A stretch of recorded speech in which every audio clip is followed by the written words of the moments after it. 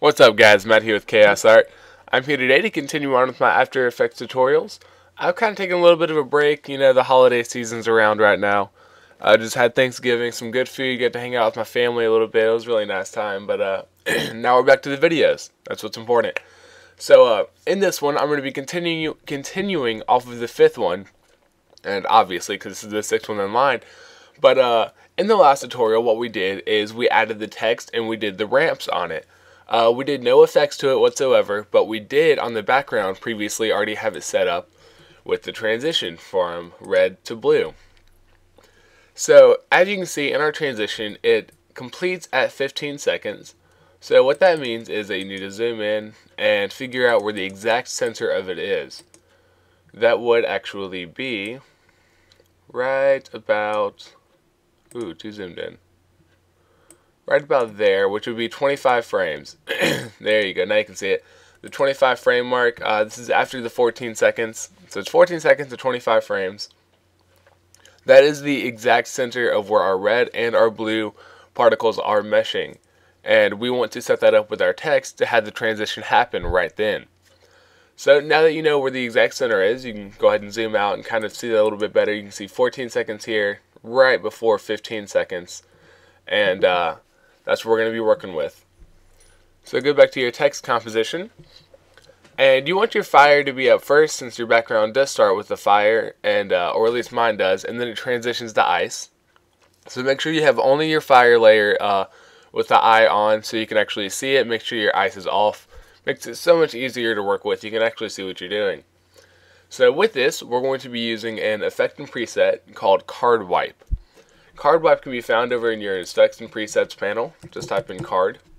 Should be the very bottom one right here. Click that, select it, and drag it over to your fire layer. You can see that it appears that it's already started to do the wipe. In reality, it hasn't. It'll just stay on that frame. You can click anywhere down here and it doesn't change whatsoever. You have to set it up with keyframes to do it yourself, or for it to continue the transition. But you can do that two different ways. You can either do it completely over here with your effects and controls with the keyframes, or you can do it the easy way by going down to your layer, pressing E on your keyboard, drop down the Card Wipe menu, and you have all the exact same effects and presets right here, right below your effects and controls panel. So with this, we're going to be working with two different presets within this. The first one is transition completion, and the second one is back layer. Back layer is what the text will be transitioning to. For this example, I'm not going to have it transitioning to anything. Normally you could just do fire to ice, have it transition to the ice layer, but I want it to be none just because we have special gradient on our ice and it works a lot easier this way. So go ahead and find that 25 keyframe marker after your 14 seconds so we can start working with keyframes. Just keep zooming in until you find it. There's 20, 25 should be about right there. Zoom in one more time. There we go. Right on the 25. So this is going to be a 20 frame transition. What that means is it'll be using 20 frames to complete the entire transition. I'm going to start at the 20 frame mark right here. I'm going to set a keyframe right here. Bring this down to 0%. This is the transition completion panel. And also it also affects your effects and controls up here. You can see it right up here at the very top. But make sure that it's on 0% with a keyframe. Then go over to your 15-second frame. And then bring it all the way up to 100. And you can see that your fire should disappear if you did it correctly. If not, you might have just done it backwards. Go back and double check what you did. So you can see that if you kind of click along here, you can see the transition happening. It fades out to nothing. There we go. Looks great.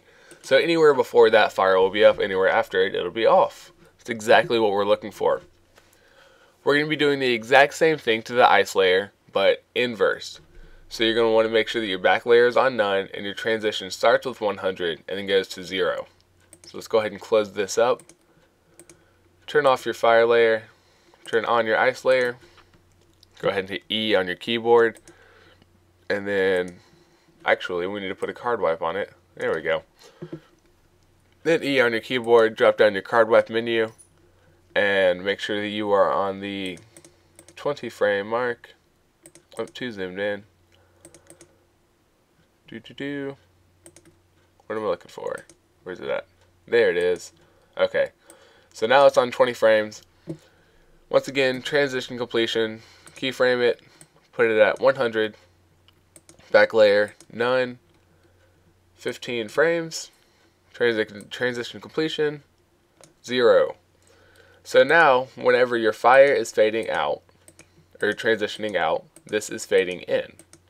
And the exact center is right here, where the E is starting, and on the E of the fire will be ending. So now if we go back, we can do a little bit of a RAM preview on this and see how it looks. Go ahead and bring that back a little bit. Just composition, preview, and then RAM preview. While this is rendering, I'll be right back. I'm just going to go ahead and cut the clip and come back whenever it's done rendering, so just kind of save you guys a little bit of time. Alright guys, I'm back, and now that you can see that I have a little bit of my preview go ahead and set up, I'm just going to go ahead and play this for you and you can see what it's going to end up looking like.